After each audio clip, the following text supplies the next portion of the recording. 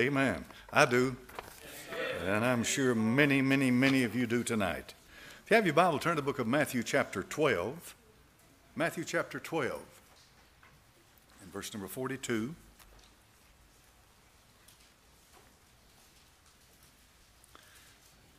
Matthew chapter number 12 and verse number 42. And keep in mind that when you're reading the Gospel of Matthew, you're reading the Gospel that bears upon the kingdom of heaven far more than any other book in the Bible. And so therefore he comes first to the Jews. He sends his disciples out to the Jews. Go not in the way of the Gentiles, nor into the cities of the Samaritans, but go only to the lost sheep of the house of Israel. Matthew chapter 12, verse 42. The queen of the south shall rise up in judgment with this generation, shall condemn it. For she came from the uttermost parts of the earth to hear the wisdom of Solomon, and behold, a greater than Solomon is here. Bless this word now, Lord. In thy name I pray. Amen. Y'all can be seated. Who do you suppose the queen of the south is he's talking about here? Queen of Sheba. Queen of Sheba. And she was overwhelmed with the service of his servants and the wealth and the riches and the honor and the wisdom of Solomon. She literally was overwhelmed with it.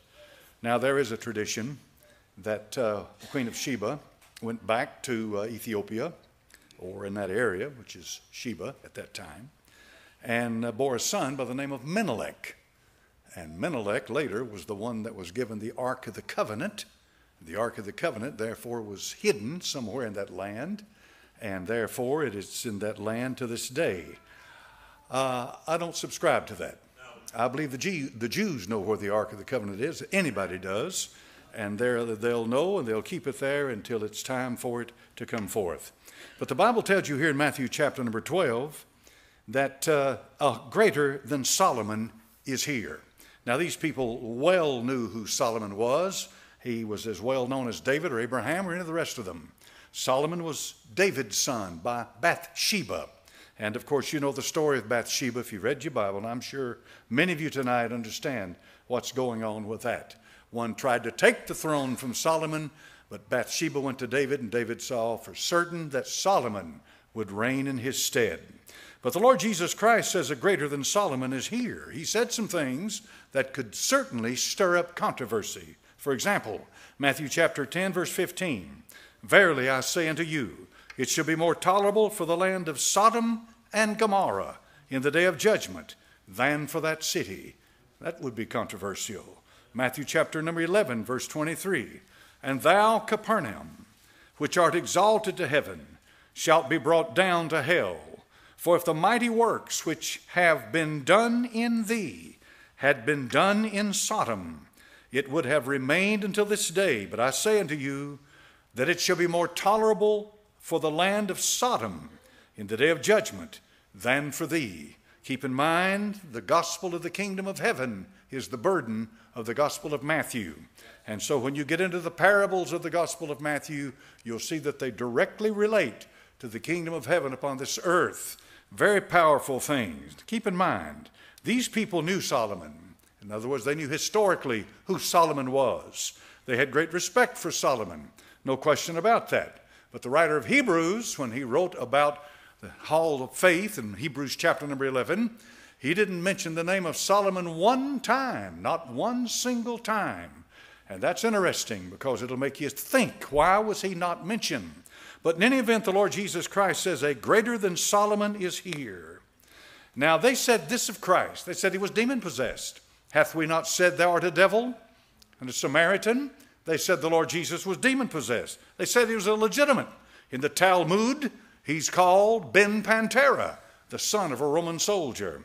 They said his miracles, the miracles he performed, were satanic deceptions, like Jannes and Jambres when they brought forth their serpents back in the book of Exodus. And they said he was a wine bibber and a glutton. They accused him of being a friend of sinners. I'm glad he is. Amen. The Pharisee 2,000 years ago had his own righteousness. This is why the Lord Jesus Christ said, I came not to call the righteous to repentance, but sinners. You say, well, they didn't need to repent. Oh, no, no, no, no, no. Listen to the wisdom of God and the Word of God. He was saying that a righteous man needs no repentance, for he sees no need for repentance. In the book of John, chapter number 9, he makes it very plain. If I had not come and done the things that I've done before you, you would have no sin. Listen carefully. But now you say you see, therefore your sin remaineth. He goes to the heart of the issue. He doesn't play with people. He doesn't play with people. You come in the house tonight and say, I don't need repentance. I don't need forgiveness. I don't need to repent. I don't need any of that. My friend, you're walking in darkness. Well, you say my church thinks mighty highly. I'm glad your church does. You've probably got pens hanging all over the place that they've given you. You're the greatest man in your denomination. But the Bible says plainly in 1 John chapter number 1, if a man says he has no sin, he deceives himself. If a man says he has not sinned, he calls God a liar. And therefore you must look at the Scripture and let it define what's going on. So they said all of these things. But here's what the Lord Jesus Christ said in John 8:58. He said unto them, verily, verily, I say unto you, before Abraham was, I am. Identifying himself with the great I am of the book of Exodus. John 8:23, he said, ye are from beneath, I am from above. Ye are of this world, I am not of this world. That's as plain as it can be, folks. His body came from this earth. His soul and his spirit came from above. The soul, once the spirit united with that body, came in there into existence 2,000 years ago. Please don't misunderstand me. The Son of God, the second person of the Trinity, is from everlasting to everlasting. There was never a moment that he did not exist. But the God-man came into being in Bethlehem of Judea 2,000 years ago. These things he said. Now the occasion of this statement, it's a striking statement, had no doubt they had been thinking this as they looked at the Lord Jesus Christ. They said, well, Solomon was a king's son. He was a king's son. You're a son of a carpenter. Yes, he was, on the face of it. But who was his father? The king, amen, God Almighty. They said Solomon came from Jerusalem, Jerusalem, the city of peace, the great city of peace. He said, you came from where? Where did he come from? Where was Christ born? Bethlehem of Judea. Yes, he was. Some little small, insignificant place about 5 miles from Jerusalem. They said Solomon was born in a palace. They said, but you've been born in a cow stable and you're greater than Solomon? Solomon had many servants. You got none. You've got none. Look how they're comparing him. Solomon reigned on a throne for 40 years. You have no throne. You've never reigned anywhere. Solomon wore kingly robes, and you wear peasant's garb. The Son of Man hath not a place to lay his head. Amen. Solomon drank from golden vessels. They even weighed the gold that came to Solomon in a year. Rich? Yes, rich beyond measure. Where did his riches come from, though? They came from his father David. That's where they came from. Solomon had much money, and you're broke. You can't even pay your taxes. You have to call the fish brigade in and get the money from the mouth of a fish to pay your taxes. Don't you think it's quite remarkable that the government is so corrupt that they expect the Son of God to pay taxes? Meditate on that for a moment. Think about that one. Solomon drank from gold vessels. They said to themselves, you drink of a harlot. Here's a woman at the well in Samaria, had 5 husbands. Man she was with at the time wasn't her husband. He said to her, give me to drink. He didn't ask for her to give him something to drink necessarily because he was thirsty. He wanted to show her the water of life, and that's what she needed to learn about. Solomon had a lot of money. He was rich, and you don't even have money to pay your taxes with. Solomon had armies. He had no army. He had no army. No army followed him. Solomon built great cities. Yes, he did. He built great cities. And they said, you make chairs, plowshares. You're a carpenter's son. You work in the dirt and you work with the trees. Solomon lived in mansions. You wander about from place to place, an itinerant preacher with no home. Solomon was 13 years in building his own house. You've built nothing. Yeah, that's true. He didn't build any homes on this earth. And Solomon's home's long gone. And the temple that Solomon built no longer stands. Even though it was erected the second time, it's still no temple on the Temple Mount.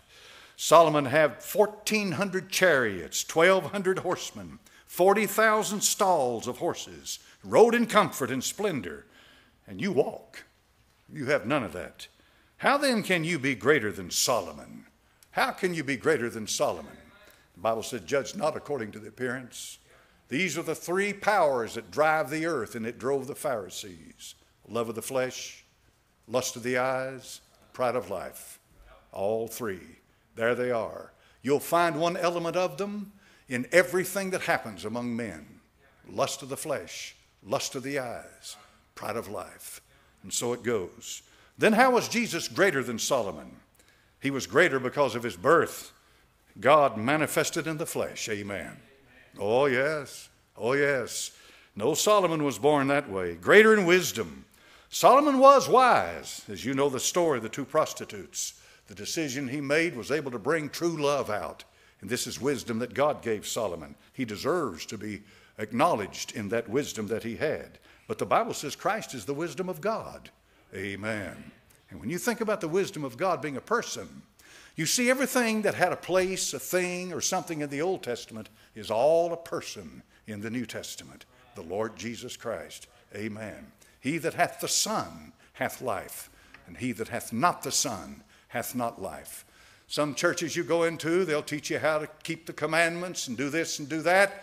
And then when you come down to the end, I hope that you're saved and hope that it'll be okay.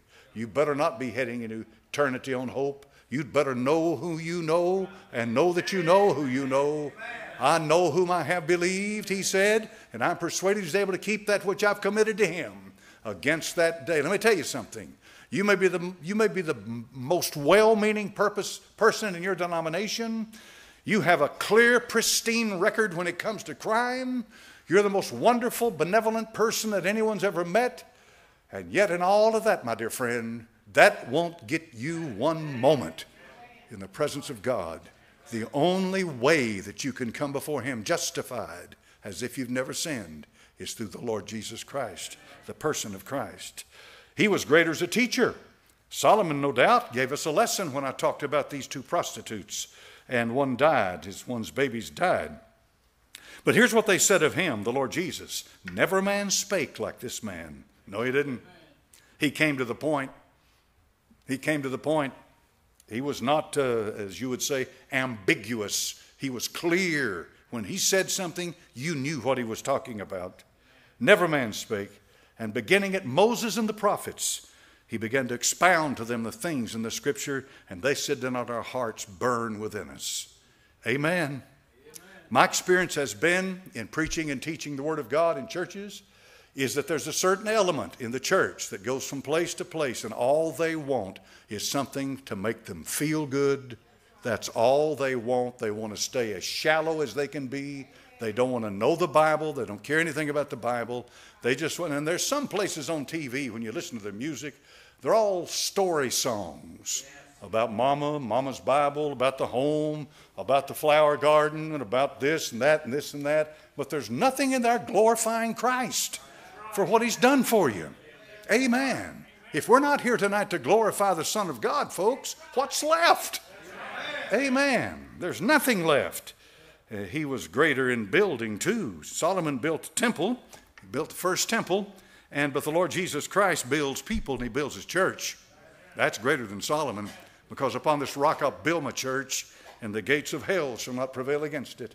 If good old America shuts the church down, just mosey over to China, and you'll find hundreds of millions in China that are true believers in Christ.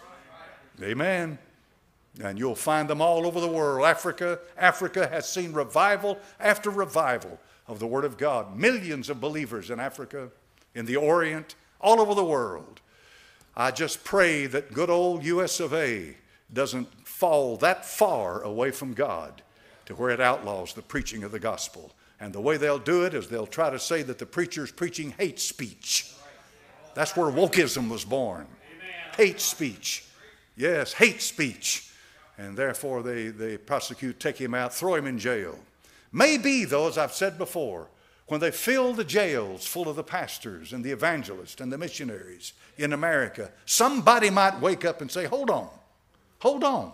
You're letting them loot and steal and burn. You're letting them get away with all of that in California and around the world and around the country. And now you're going to take God's man and you're going to throw him in jail? Am I out of bounds with that? Not at all. You're not stupid. You see what's happening. Oh, no, no, no, no. And it's already worse in Canada than it is here. And we thank God for our Canadian brethren, because just a couple of weeks ago we had some folks from Canada. We have people from Canada all the time visit us in this church, and we have correspondence, letters from people in Canada that are constantly writing us, amen, and telling us the apostasy in the country.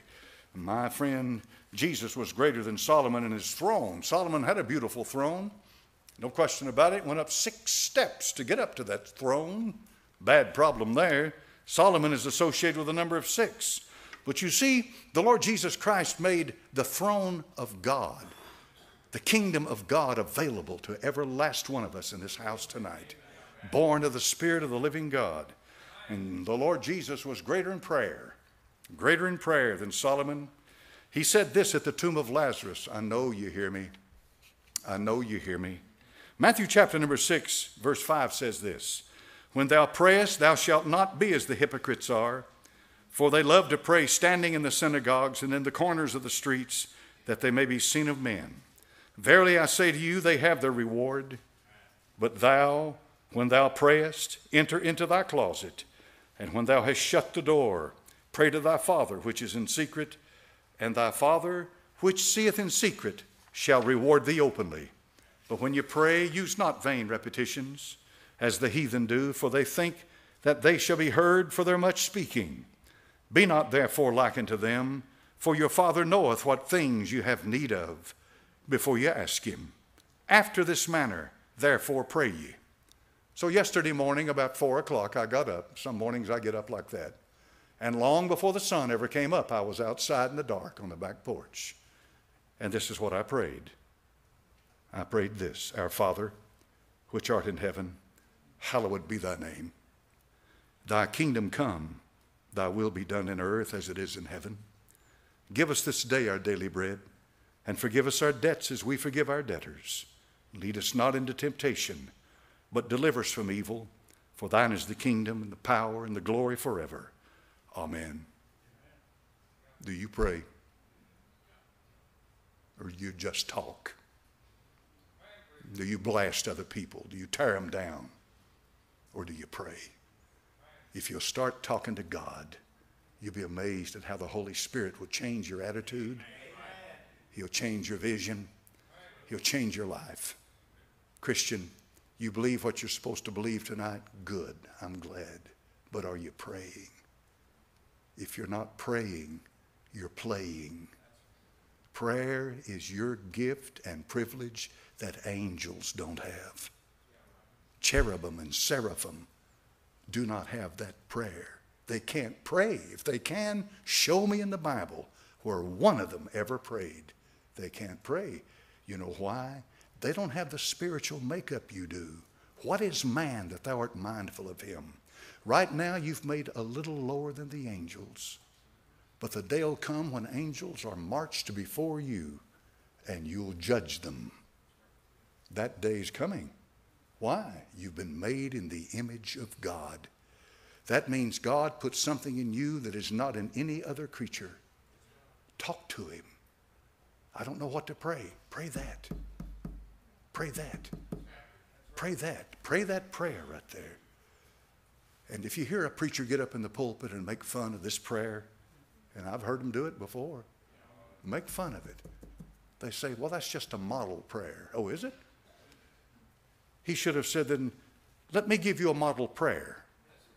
Our Father, which is in heaven. That's not what he said. He said, after this manner, when you pray, pray thusly. And so, our Father, which is in heaven, hallowed be thy name. That's who you're praying to. Thy kingdom come, thy will be done on earth as it is in heaven. That's his rightful place. Give us this day our daily bread, and forgive us our debts as we forgive our debtors. These are our needs as we see them. Now let's go a little deeper. The Spirit sees much deeper. Stenazo is the Greek word translated sigh. In 2 Corinthians chapter 5 and verse number 2, for in this we groan, stenazo, we sigh, earnestly desiring to be clothed upon with our house, which is from heaven. I'm going to let the Bible define itself on this. In Romans 8, verses 22 through 27, the Apostle Paul speaks of a triple sighing 3 times, and he calls upon 3 different groups when he does that. First of all of creation, then Christians, and then the Spirit. In Romans 8, verse 21, it says, because the creature itself also shall be delivered from the bondage of corruption into the glorious liberty of the children of God. For we know that the whole creation groaneth and travaileth in pain together until now. Have you ever got on YouTube and watched the lions and the tigers as they follow their prey, stalk their prey? Have you ever watched the fighting that goes on in the wild world, the wild kingdom? It's survival, folks. Everything on this earth is trying to survive. Survive. Amen. Survive. But the Lord Jesus Christ doesn't tell us to survive. He tells us to abide in Him. Amen. He says that the Gentiles work, they scratch, they claw, they do everything they can to get what they need or to get ahead. He says, but your Heavenly Father knows what you need. He knows everything that you need. Ask and ye shall receive. Seek and you shall find. Knock and it shall be opened unto you. Where do you think the people are coming from at Temple Baptist Church? Where do you think all these visitors came from this morning? These people came from out of town. They came from another state, from places all over the country. Why did they come here? They came here because God moved their soul and their spirit to show them that there's a place still left in America that feeds them, that God is in, that God blesses them, and they can come into this house. And I pray that when they come here, that you receive them with open arms. I pray you show them welcome. Because imagine if you were in a foreign, started to say country, a lot around here is foreign, in a foreign state. Let's say you're in a different state. We've got people with us tonight that are visitors. They came back for the service tonight. And you're looking for something for your soul, and you want to take your family. You want to take your family there because you live in an area where there are no churches preaching the word. It's hard to believe that here in Knoxville, Tennessee, with a church on every street corner. But there are places in this country, folks, where there are not churches. Plenty of apostate, feel-good places, but there's no churches. And so they log in. You see that streaming can be used for pornography. I've been getting on my emails. I've been getting pornography sent to me, from a lot of it from Eastern Europe, places over there like that. How in the world they got my name to do that, I have no idea. And probably, if you told the truth tonight, some of you have been getting it too. So what do? I zap it. Then I got online, I tried to find some email blockers. I tried to find programs that would stop it before it ever got to my email. I tried to find it, and it's hard. I blocked them. You can go into your email. I use Apple. You can go in there and block these things. I've got a list this long of emails blocked, but they still get through. That makes me wonder if they intend for them to get through. It makes me wonder if the powers that be and the money men are concerned about corrupting you. Yeah. I didn't ask for this junk. You can take a computer. You can take my computer, your computer. Some of you may not know this. This is how some people wind up in jail. But you can take your computer, my computer, and you could come in and check my computer anytime you want to. And you'll never find one place on that computer where I am Googling or searching for some pornography or some pervert site. It's not there. It's not there. So I don't fear one thing about it. But the truth of the matter is, if you're doing that, if you're out here and you're getting onto websites like that, and you're searching out pornography, and you're searching out, what was that one called? I forget the folks that had 19 children. This one guy, Joshua, he was on some website with free love and all of that. And you know, they get into that stuff, but they found it by simply going to his computer, to the cookies put on his computer, and they knew where he had been surfing. The last murderer, they went to his or her computer and found out, as a woman, how she'd been downloading stuff about how to make this to kill somebody, how to make this to do something, this, that. Stupidity abounds because they don't have a clue that that computer will condemn them. So when you go home tonight and you get on that computer and you start surfing the web, they've got a record of every place you've been. You remember artificial intelligence? They're watching you. Anybody shaking tonight? Anybody ready to jump up and run out of here and get rid of that computer? You remember the woman who had their emails zapped, 30-something thousand of them? You remember that one? 30-something thousand emails. She just zapped them. Yeah. Who we talking about? That's right. You all know what I'm talking about. Amen. Amen. So what does it mean? Live right and you know you can sleep at night. That's what it means. Amen. Amen. Amen. The creation groaneth. Romans 8:23, and not only they, but ourselves also, which have the first fruits of the Spirit, even we ourselves groan within ourselves, waiting for the adoption, to wit, the redemption of our body. We groan. Now, my body's wore out, okay? And it's it. It's been pumping along for 76 years. In just a few weeks, it'll be 77 years old. It's lasted that long. It's a temporal thing. It's a house. It's this house, the earthly house of our tabernacle. I know it's not going to last forever. I don't know how long. But I want it to last as long as God wants me to be here. When he's done with me, he'll take me. And that'll be good for me. That's all I care about, is know the Almighty has his hand on my life. And I draw my last breath. It's when he says, that's it, son. It's time to come home. No argument. God calls, I answer. Amen. Amen, amen. That's what happens. You're living in a body. And that's temporal. But you are not temporal. Amen. You're not your body. So we groan within ourselves. But we have the first fruits of the Spirit. You say, preacher, how do I know if I've got the Holy Spirit? You don't.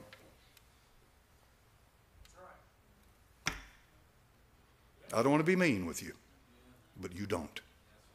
27 years I lived like hell. 27 years I was as big an atheist, a godless reprobate. I was everything you should not be. I'm not up here tonight to give Satan any glory for anything, but I was as low down and rotten and filthy as they come. And then God came to me. And when God came to me, he awakened me. And when I prayed that prayer on that sofa and raised my head up, somebody came inside me that wasn't in there before. That's the Holy Ghost. And I mean to tell you that he stirred up something. He put a life in me that I didn't know anything about. I had joy flood my soul. I could hear what I couldn't hear before. I could see what I couldn't see before. I was hungry for something spiritual. Amen.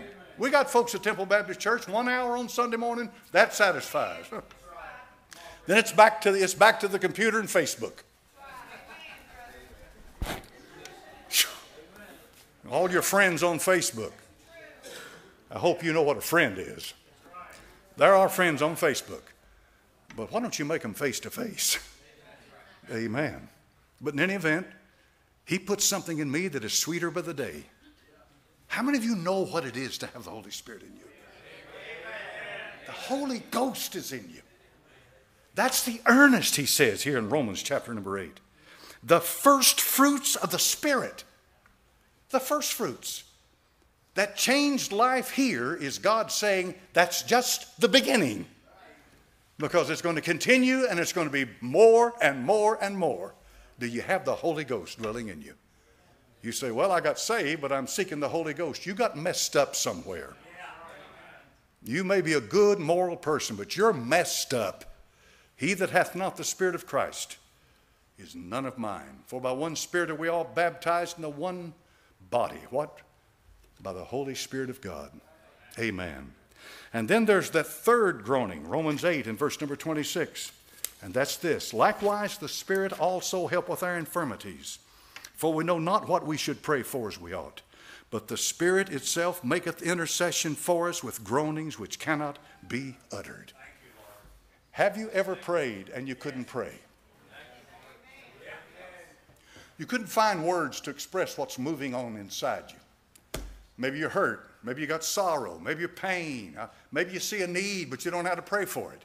Whatever it might be, you're not left out alone. You're not out here in the lurch. The Holy Ghost is going to make intercession for you. The one that's in you. He's there. He's never going to leave you. And if you've been born again, you know what the Spirit of God is. I've been in prayer sometimes, and I didn't know what to say when I started. So I just got down on my knees. I said, here I am, Lord, and spent some time with God. And something began to move in your soul. He knows what you have need of. You may think you have need of something, but you can't see as deeply as the Holy Ghost can. So look what it says about the Holy Spirit. The Spirit itself maketh intercession for us with groanings. Stenozo, sighing. Now look at this one. John chapter number 11 and verse 33. When Jesus therefore saw her weeping, and the Jews also weeping, which came with her, he groaned in the Spirit. Same word, stenozo.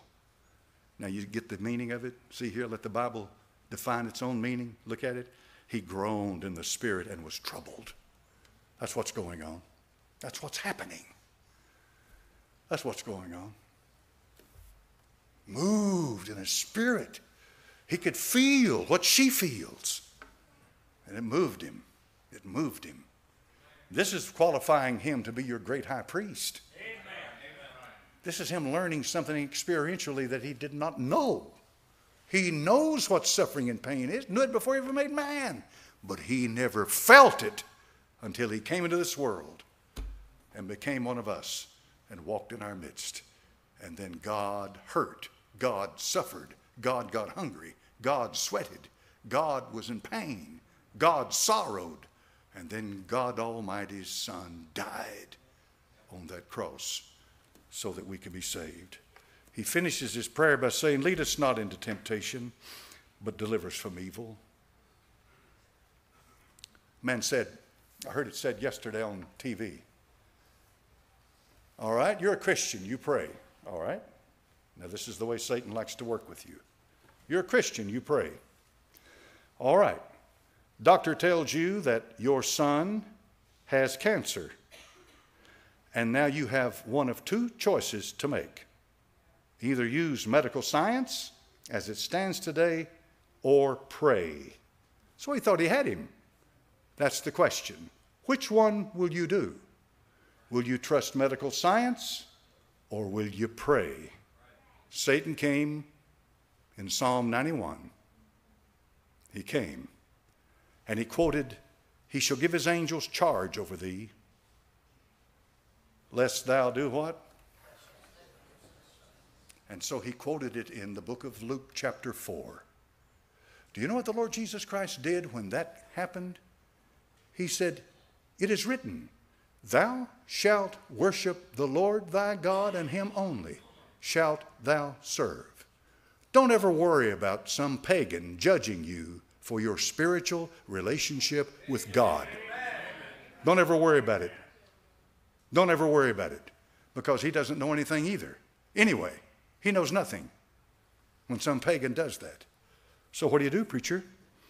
I turn my child into the hands of God, my little boy who's dying with cancer, whatever it may be, and say, Lord, here is my son. And I'm talking to you about this because you're primary, you're first, you're the one that matters. And if you want to use medical technology to heal this boy, use it. But if you want to heal him outright, you do it. So my trust is in God, but it doesn't mean we can't use medical technology. Now answer that, pagan. There is no answer to it. Do you believe in medical technology? This coming Tuesday morning, I'm going to have a procedure done. I don't look forward to it. It's not going to be fun. But it's something apparently that has to be done. So, preacher, who are you trusting? The doctor? No, I'm trusting God. And if he wants to use the doctor as a vessel in his hands, then use him. Or, before I ever walk into that room, he may go ahead and take care of the issue before I go in there. And that's what I preach to people. He heals. He's a healer. He can heal you. I've seen him heal people outright. He can heal you tonight. He can heal me. Or he may choose to go that route. He has his reasons for whatever his reasons may be. There's an awful lot of things the Lord never tells me. Y'all feel the same way? A lot of things the Almighty does and doesn't say a word to me about it. So what do? You trust him. That's what you do. You trust him. You trust him. Hananiah, Mishael, and Azariah said when they were going to be thrown into that furnace, they said, whether we live or whether we die, whether we burn or whatever, we will not bow to your God. And so they cast them into the furnace, and that old king came up there shaking and quaking, and he looked into that because he wasn't sure about what to believe or who to believe. He said, did not we cast 3 into that fire? Yes, Lord. Well, who's the 4th one? How'd he get in there? And they said, I see one like the Son of God.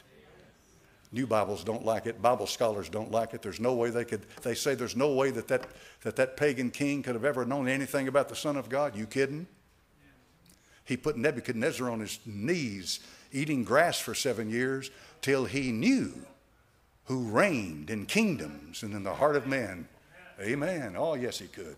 Yes, he could. Don't let him. It's like the crowd every year, they meet together and they say the real Jesus, the historical Jesus, whatever they call the Jesus, something, this and that and this and that. What they ought to do is just get on their knees and say, Jesus, save me. And it'll take care of their meetings. Like the Russian went up, and I told you about this one before. He gets up and looks at this beautiful blue planet. And it is, folks. It's beautiful. How many's ever seen a photograph of this beautiful thing out here in space? Now, you and I both know that when you get down to the earth, a lot of that beauty's gone, right? A lot of problems down here. But when you look at it from up there, it's beautiful. Blue. Beautiful thing. And he got up there and he said, I don't see any God. There's no God around here. No God. He's an atheist. There ain't no God. Real smart woman wrote in and said, step outside that thing one time. You'll find out there's a God. You better believe it. Take your mask off, open the door, and step into space. You'll meet him. Father, bless your word. Thank you for the time together tonight. Bless this dear brother, Father, who's going to be baptized here in a moment. Let the Holy Spirit do his work now. Lord, I'm the messenger. It's all I am. That's all I claim to be. That's all I want. Lord God, that you use me, that you give me an opportunity to stand for you and speak. Thank you for that tonight. Thank you, Lord. And bless now in Jesus' name. Amen. Stand up tonight. What have we got, brother? Sing.